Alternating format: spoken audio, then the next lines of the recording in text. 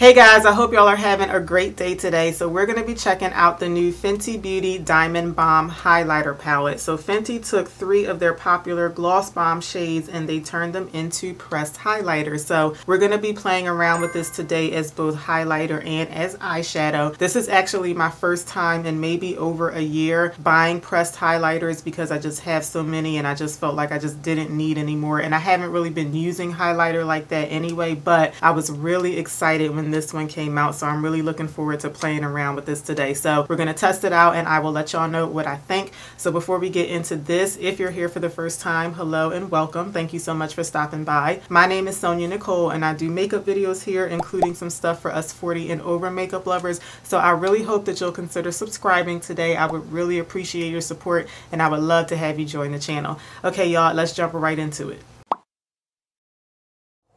Okay guys, so here is the new Diamond Bomb Highlighter Palette, and as you can see there are 3 shades here. They do tell you what the shades are on the back of the packaging as well. So this one down here is the shade Fussy. It's like a pink shade. The one in the middle is Fenty Glow. It's almost like a rose gold shade. And then the deeper one up here is Hot Chocolate. It's more of like a brownie shade. And then all of them, I'm hoping that you can see, I'll try to put it up close. I hope y'all can see that it does have like some really gold like reflex in there, and these are supposed to be kind of like borderline like glittery shades, so they're not supposed to be like that smooth shimmer. It's supposed to be more of like a highlighter with not a lot of base color but like subtle glitter as opposed to shimmer, if that makes sense. So it retails for $42, so it is a little bit more expensive than the single Diamond Bomb highlighters, but you get a little bit more product in this one, and I think it's better like this because even though it's a couple dollars more, you are getting more of a variety. You're getting 3 different shades that you can use. Okay, so let's start off with a couple of swatches. So I'm gonna be doing, ooh, these feel really nice and creamy when you rub your fingers in them, but I'm gonna start off with the shade Fussy. Now I will say right off the bat, I feel like I'm not picking up a whole lot of product here, but remember, it's really not supposed to be a whole lot of base color in these. So that's probably why it's swatching on my finger like that. But this one is the shade Fussy, and I feel like that is a good enough amount of color for it to not have a lot of base in it. It's really not supposed to be like all that blinding. I'll swatch another highlighter to kind of show y'all what I'm talking about in a minute, but that first one is Fussy. Let me see if I can build this up though just a little bit. Yeah, like you can't really build these up too much, but like I said, I think that's kind of the point of it, but I think you guys can make out the color there. So that's Fussy. This next one is Fenty Glow, and you guys can see that a little bit more, so there is a good amount of color in that one. That is the shade Fenty Glow. I do kind of feel like this one doesn't really, it looks a bit more coppery compared to the lip gloss, I'll say. Maybe because this one is just picking up a little bit more pigment, but I feel like this one looks just a tad bit more coppery than it does rose gold. And then this last shade is Hot Chocolate.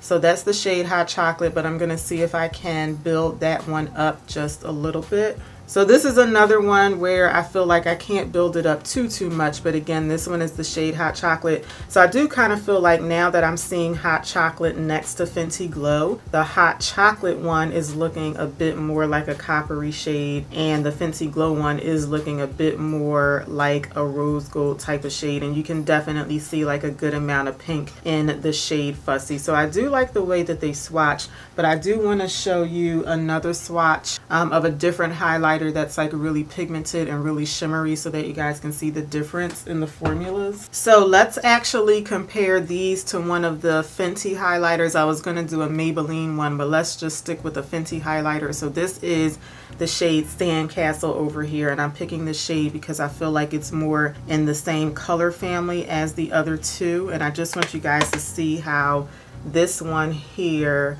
is just a lot more pigmented to it, so it has much more of like a base color compared to the 3 of these. This one is definitely meant to be more of like a blinding highlighter, whereas again the three of these, they are showing a little bit of color, but it's supposed to be more of like a soft glitter shade as opposed to like strong pigment like that. So I hope that makes sense the way that I explain that. Okay, let's quickly apply some foundation and then I'll do my brows off camera, and then we will go into playing around with the highlighter palette as an eyeshadow. So I'm going to quickly go through this, but I'm going to be wearing the Fenty Skin Tint today. I'm going to be mixing in mostly shade 17 with a little bit of shade 15.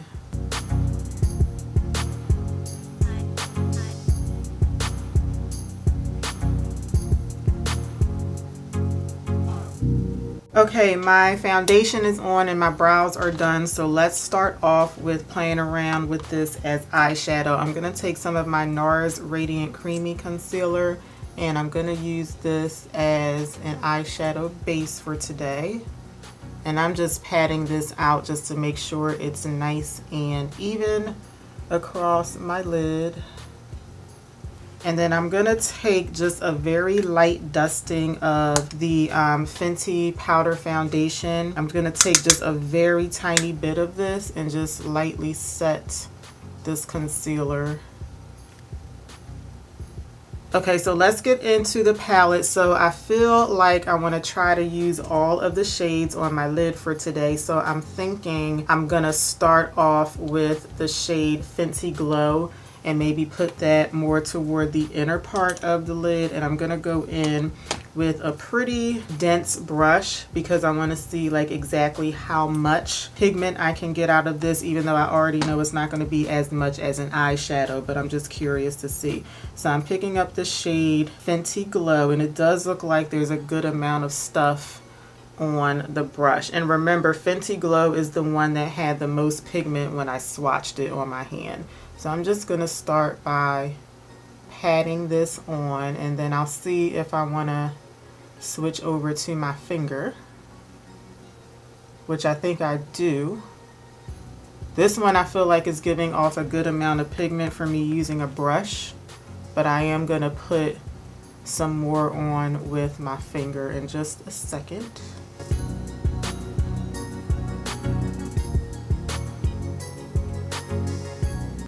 Okay, so the thing about using the finger, I don't like how it's applying with my finger at all. It's like really like tight, and it's like skipping on my skin. It's not applying smooth. And I feel like it's not really building up the color all that much, applying it with my finger. But I just don't like, it's not a smooth application with the finger. So I'm going to go back to the brush and apply a little bit more. Yeah, this is definitely better with the brush. Yeah, it's blending out just fine with the brush, but with the finger, it just kind of like, it feels rather sticky, I want to say. Alright, so that's what Fenty Glow looks like on my eyes. Now, I actually like this because I feel like this is a really nice, like, everyday shimmer. And for this to be kind of like more sparkly than it is shimmer, I think that this looks really nice on me for like every day. So now I'm going to take the shade Hot Chocolate. It's the darker shade. And I'm going to go on the outer portion of the lid with this one. This one is really nice too. And I just want to see if I'm going to get the same effect with applying this one with the finger. Yeah, it's pretty much the same thing. It just feels a little sticky. And they are supposed to have, didn't I read that they do have like a jelly-like consistency to them? Yes, it's a jelly powder formula, so that's why it's feeling like that. So I just don't like applying it with the finger, just so you'll know. But so far, I do really like how it looks on my lids. I feel like this would be something that I would use if I want to have like a little bit of shimmer on my lids, but I still want to have like an everyday look. And I am putting on a good amount of this just because I'm trying to build up the pigment, but I just want to keep stressing that these aren't meant to be all that pigmented like eyeshadows. So just, you know, keep that in mind. And now I'm gonna go in with Fussy, and I'm gonna put this on the inner corner. Just want to use all three of the shades in this look.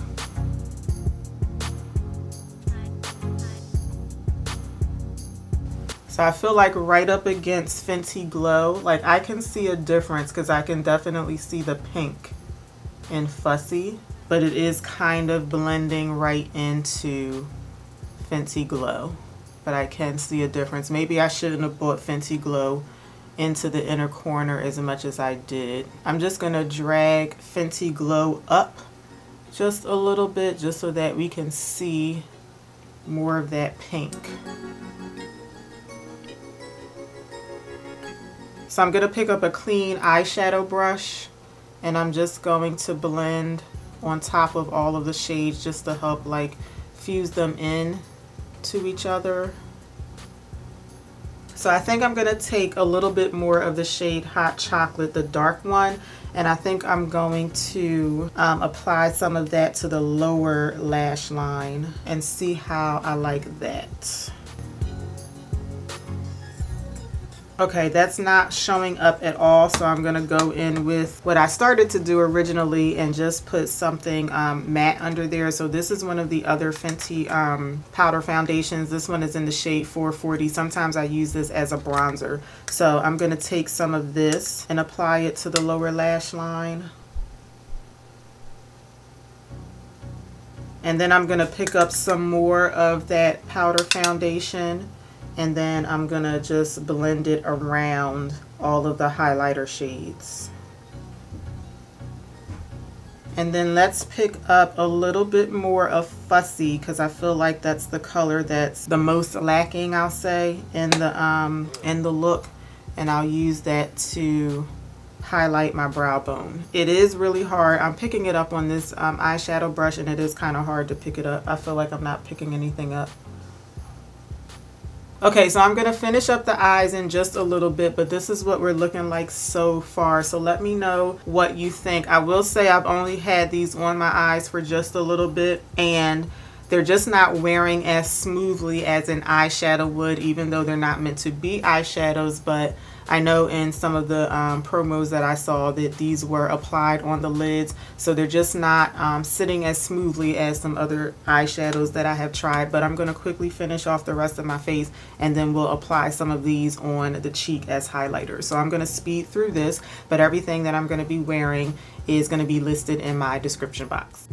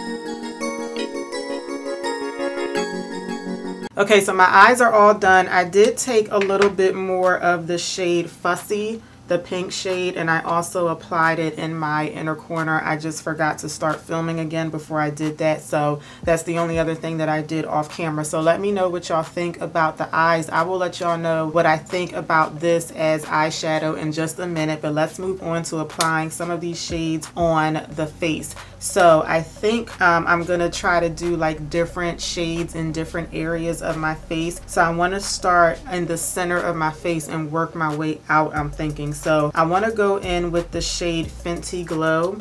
That's the middle like rose gold shade, and I'm gonna apply this down the center of my nose, which I haven't done like highlighter down the center of my nose and on my cheeks in like forever, because I had just kind of like gotten away from highlighter.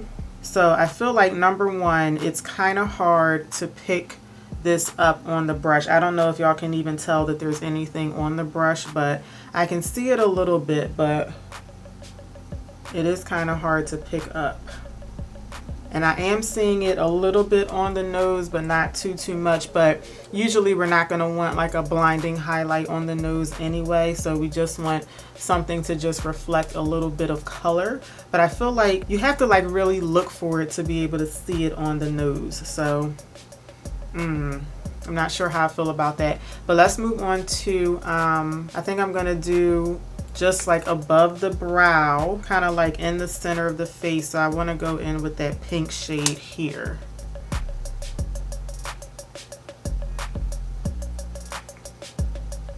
So I can definitely see that a little bit more, and it is like picking up the light as I move around. I'm hoping y'all can see it, but I can definitely see it more than Fenty Glow, but it is like quite subtle. So now I'm gonna go in with Hot Chocolate. That's the brown shade, and same thing with Hot Chocolate. Like I can tell, I know that y'all can't feel what I'm feeling, but even when I kind of just like dip my brush into here, like I wasn't having that problem with the eyeshadow brush because it was a lot more dense, but when I'm going in with a more fluffy brush, I basically have to push it in to the product to pick anything up because it's like, it's just not picking up. So let me try this on my cheek area. And same deal here, it's not really doing anything. I see a little bit of sparkle, but it's really not doing much.